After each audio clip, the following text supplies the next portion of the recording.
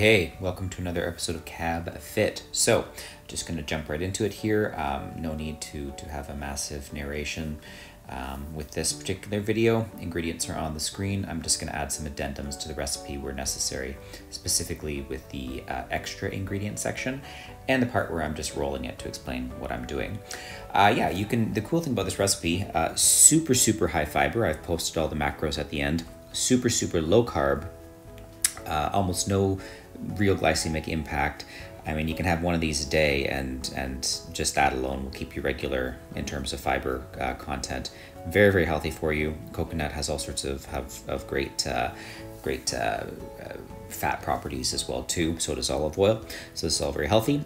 Roll these into any shape you want. You can actually, I've done a dinner roll kind of shape, and then I also did a hot dog bun because we had some hot dogs the other day, all natural hot dogs that we made ourselves. I guess they're sausages really, but we call them hot dogs.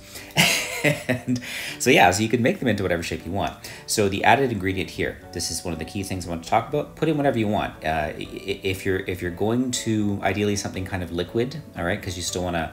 Coconut flour is very thirsty for liquid, so you need to add a ton of liquid. That's why you see a ton of liquid ingredients to what I'm doing here.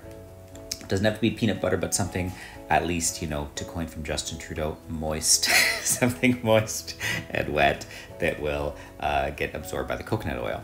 Here, when we're tossing and flattening it, it's kind of like when you do like a handmade dough or something like that. You just want to leaven it a little bit just with force actually. So just smack it around a little bit and bounce it back and forth until it feels a little bit spongy and it starts to take shape and smooths out a little bit.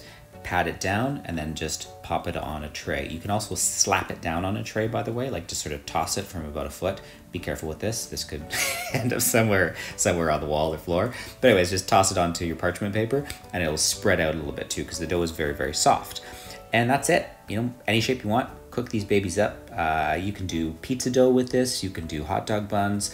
You can obviously put this into loaf or loaves. I would do several loaves with this because this is about 2 loaves worth of ingredients. And have fun with it. And thanks for tuning in today. Be kind to each other. Bye-bye.